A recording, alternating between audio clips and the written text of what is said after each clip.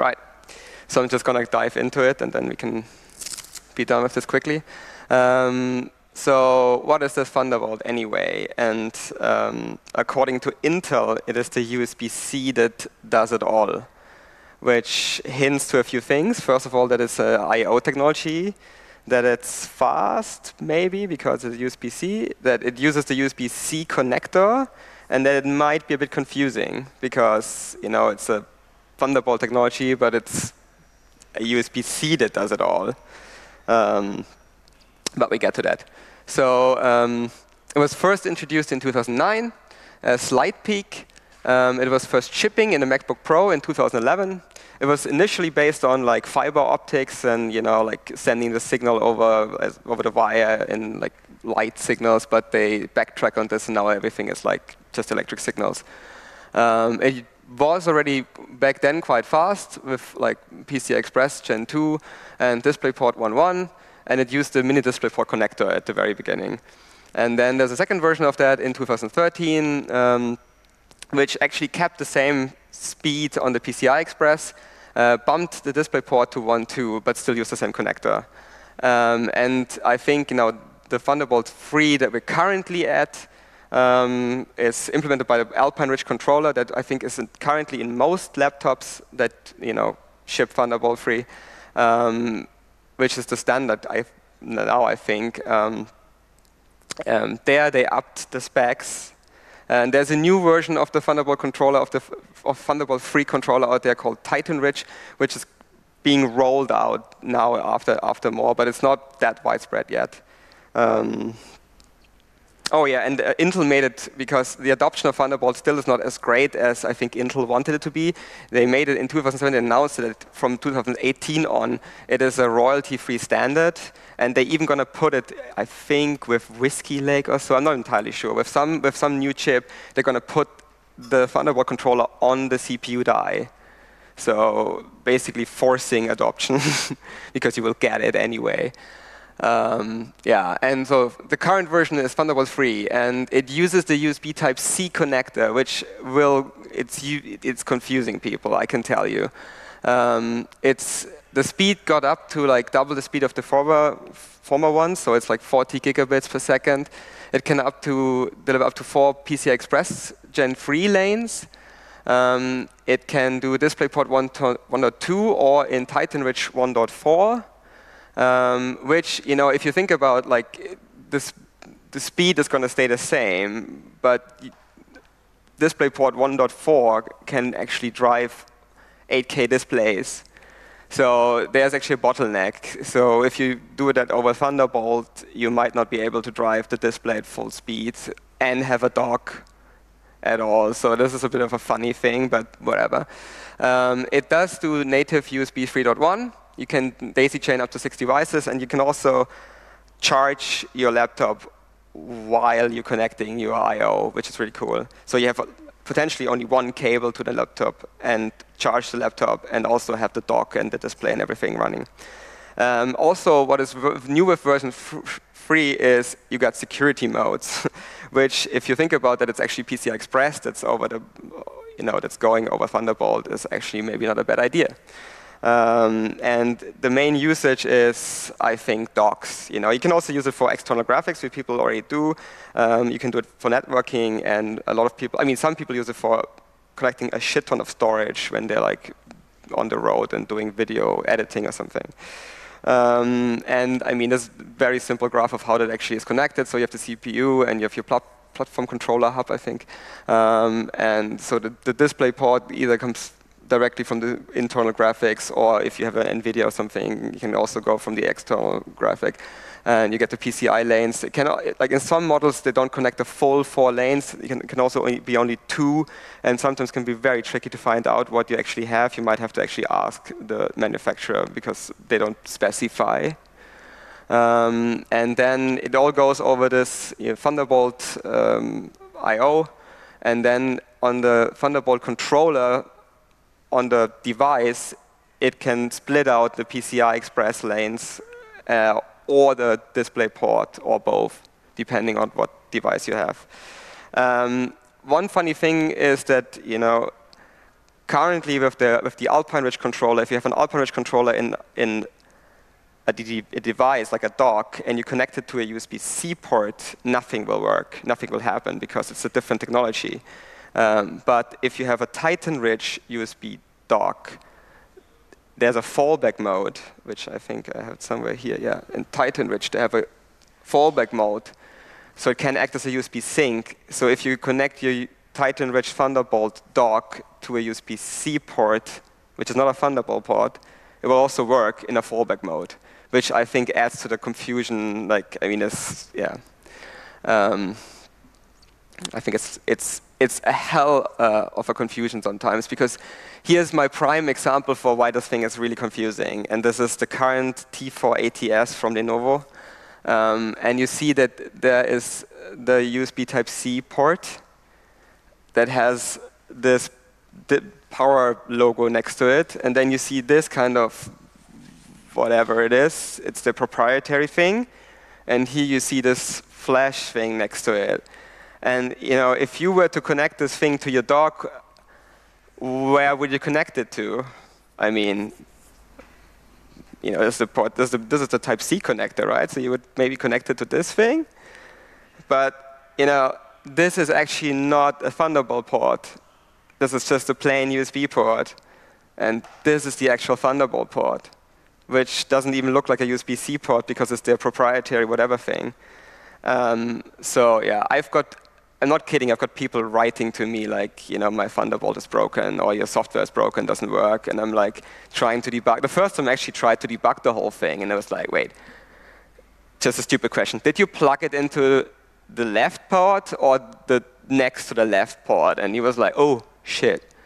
I plugged it into this thing and everything's working now. It's like, oh yeah, shit. Yeah, so I mean, for example, here also, this USB Type-C is not a Thunderbolt one. These two are Thunderbolt ones, right? So logos matter, which is really, yeah.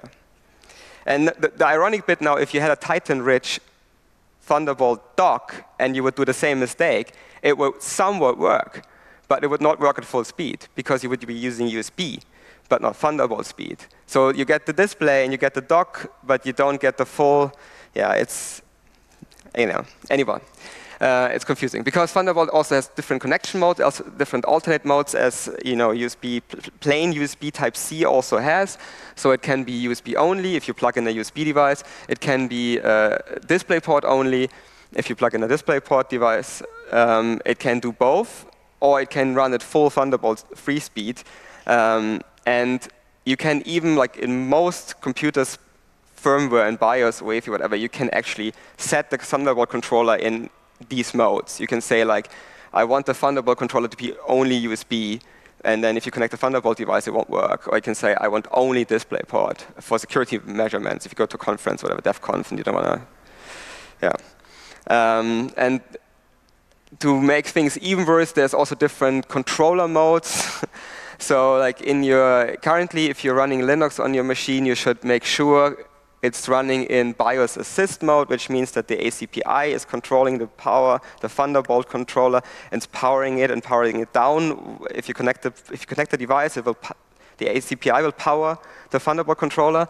If you deconnect it, the ACPI will actually shut the whole thing off. It will disappear from the system. If you do LSPCI, it will look as if there is no Thunderbolt device in the computer. And in the future, we will have native PCI hot plug, which is good because in theory it gives us more control. We can actually save a bit more power. But currently, with current kernels, you will actually consume a lot of power because we don't have the full power management patches merged into the kernel. So if you haven't turned your Thunderbolt controller into BIOS assist mode, it will always be there and will always eat power. So don't do that. Yeah, and the security modes that were added to Thunderbolt 3 is the main thing that I actually worked on because PCI Express can do DMA, so we can read and write memory from stuff that you just plugged into your computer, which actually some people did a proof of concept, I think with a MacBook Pro and the Thunderbolt 2 port or so. So now, with Thunderbolt 3, there's new security modes that you can also set in the BIOS. everything this can be set. So you can have no security, which is basically what the old version was. Thunderbolt 2 did that, and Thunderbolt 1 did that. So like you connect the device, it will, if the device supports it, you will get the full PCI Express lanes, and you can do DMA to whatever you want. And then there is 2 more Thunderbolt modes. One is called user and one is called secure. And in both of these modes, what is new is basically that you as the user or as the system has to authorize devices before they can actually work. So you have connect the device and it will show up, but it won't connect the PCI lanes before the system actually says to the controller, yes, please connect the PCI Express lanes. And in the secure mode, there's an additional step that we can actually authorize the device and also verify it is the device that we connected before. In Windows, that's basically what it looks like. So in Windows, you get a bunch of dialog boxes because, how do you then verify that the thing is actually, how do you authorize the device? You ask the user, right? So you get a box and say that there's a new Thunderbolt device connected. You click on OK. You get this thing like, OK, pluggable, whatever, something is connected. And then what do you want to do? Don't connect. Connect once. Connect always. Whatever. But yeah, that's not what we did because our designers basically said that most people are just going to click yes anyway because you cannot make an informed decision on this because as a normal person who doesn't even know what PCI Express lanes are or whatever, what do you want to answer to this, right? If you go to a conference and you connect your projector, you want the projector to work. And even if this was called evil device, but it makes your projector work, then you will just click OK, right? Because you want the projector to work. So yeah. So how's the stack on Linux? Well, first of all, you have the kernel. The kernel exposes a sysfs, the device tree basically. It exposes the host and all the devices that you connect to under sysfs. And then there's the small little tool that we wrote called Bolt, which basically listens to U events and then exposes the devices on dbus, and then you can, from the command line, interact with the thing called Bolt control, or via GUI, via the GNOME shell or GNOME settings. And the idea was that other desktop environments could also use this daemon. I'm not sure if anyone actually integrated it yet. So how does the kernel interface look? So the Thunderbolt controller gets exposed as 2 device nodes actually. First as domains, as the domain controller, and here you can actually read out the security level that was set in the BIOS, but you cannot influence it, but you can just read it out. And then there's always one device that represents the host, which will always be authorized, but you can read the name of the computer and stuff. And then any other device that is attached to the Thunderbolt bus will appear as the child of this device, and it has this node called authorized, or this property called authorized. And if you are in secure mode, it also has this property called key.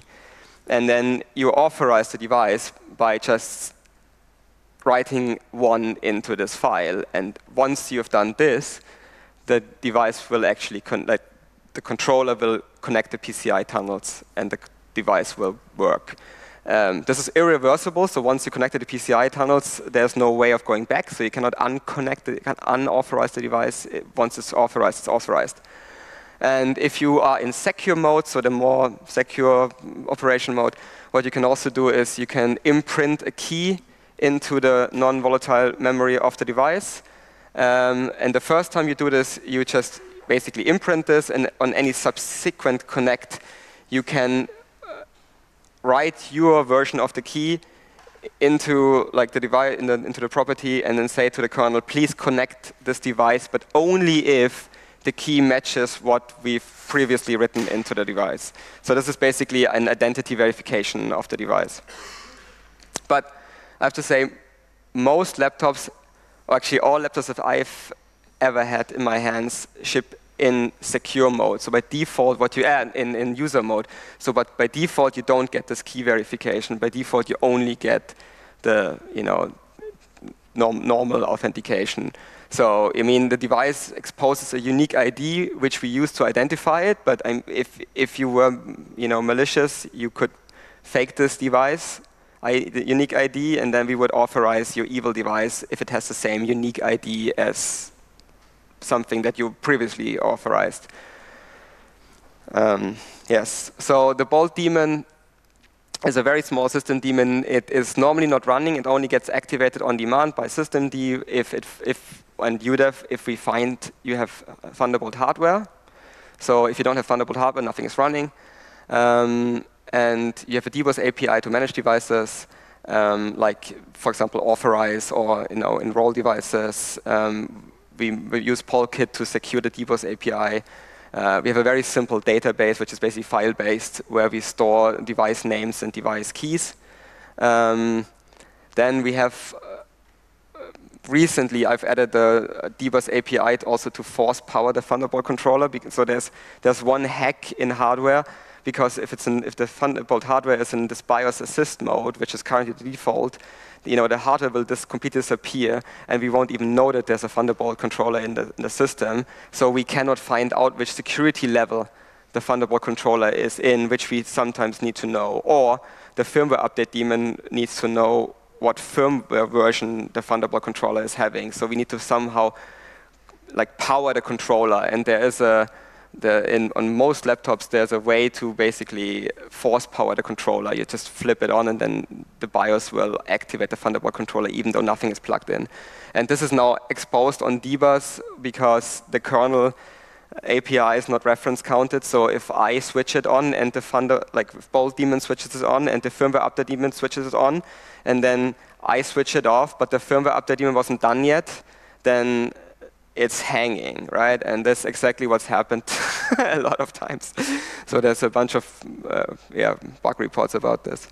Anyway, now there's a daemon API to force power the Thunderbolt controller. But the daemon itself doesn't do any policy decisions, so we just expose, if you connect a new device, it will just show up on the bus, but it won't be authorized by the daemon by itself, because Bolt does only provide the API, but it doesn't do any policy decisions. This is the API. I skip over this. There's a small command line tool called Bolt Control where you can see what is currently connected, and you can manage it. You can forget devices or enroll devices here. But the important thing is that we have the shell is, for GNOME, the shell is the policy maker. What that means is that it will listen to the device added signal of the daemon, and then based on the current state of the session, it will either authorize the device or not. And currently it means that if the user is logged in and the session is unlocked and the user is an admin, we will just automatically enroll your device and connect it. If the user is not an admin, you get a dialog box. Or if the session is locked, you get a notification like this. You get Thunderbolt device was connected but not authorized. And then there's also little cable snake icon here, because to connect the PCI lanes, this can actually take quite a bit. It can take up to 20 seconds on some docks, because some cables are active cables, and then you need to authorize the cable before you authorize the dock. So it can take a while, so we have this little status indicator that actually something is happening. And then there's also a settings plugin where you can see the devices that have been previously authorized, and if you connected it while you were logged, you can also authorize the device from there. We also do firmware updates, so you can update the firmware in your cables and in your docks. It's not a joke, sadly enough. There's also a sysfs interface for that. So you basically write the new firmware into the non-active part, and then you write another authenticate, and then we update the firmware. And this works, hopefully. And there's also recently added into Network Manager host-to-host networking. So if you have a Thunderbolt cable, you can connect two computers, and it will create a network between them. And then you can transfer files or something. And that is basically the end. There's one more thing, obviously, because, for example, if you have a Lux password set on your machine, then you're in early boot, and in early boot, the daemon doesn't run. So you cannot enter your Lux password via a keyboard that's attached to a dock. There is a new, so you need a very new kernel and a new firmware. Then there is a new thing called boot ACL, where we can, from Linux, write UUIDs into the BIOS and say to the firmware, please, this device with this UUID, please authorize it, already on boot. So it works even in the BIOS, not only in early boot. But the problem is it's only, as you can see, there is only the UUID is no key. So there is no key verification done. So this is basically only available in user mode. So if you actually want to make sure that it's the doc that you initially authorized, then you can forget about this, and you would have to go back to typing in the password on your normal keyboard, not on your doc keyboard.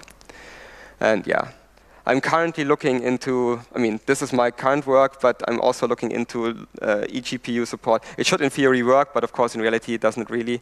Last time I tried, Nouveau and NVIDIA drivers were both crashing when I connected the dock with the eGPU in it. Intel supposedly, AMD supposedly is a bit better, but I haven't tested this yet. Yeah, and that's it. Yeah, if anyone is interested in helping out on this, currently I'm the only one working on that stuff. So yeah. And I'm going to be done with it soon, and then I'm going to move on to something else. So if someone wants to help out, yeah. Anyway, thank you.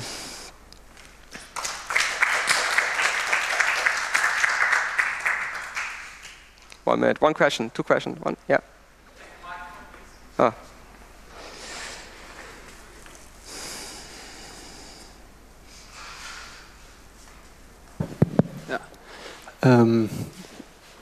Sorry, I just dropped in basically, so I most likely missed it if you said it, but did you do any work or have any looks on Pro Audio hardware that is also Thunderbolt ready?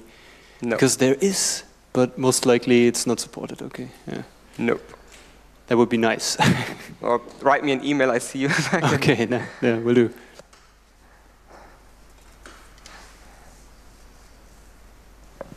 Okay, thank you. I was just wondering with these security keys, do you start generating for every device regardless of whether secure mode is enabled, or do you only do that when secure mode is enabled? Only if, yeah. So if the secure mode is not enabled, there's no device file. So the sysfs key property is only there if secure mode is enabled. So. On mute. So if you set a key on your cable and then you use it for another computer, depending on how does it stop working? It depends on the device. So some devices support multiple keys, but for example, the eGPU dock, every time I boot to Windows and authorize in Windows, I have to reauthorize it in Linux because it can only hold 1 key. Oh, I see. So you can reset it. Yeah. So it's not completely useless and forever broken. No, you reset it. Okay. Yeah, it's still annoying though because it's basically like, oh my god, this device has changed identity because it can only hold 1 key, but whatever. Yeah. All right.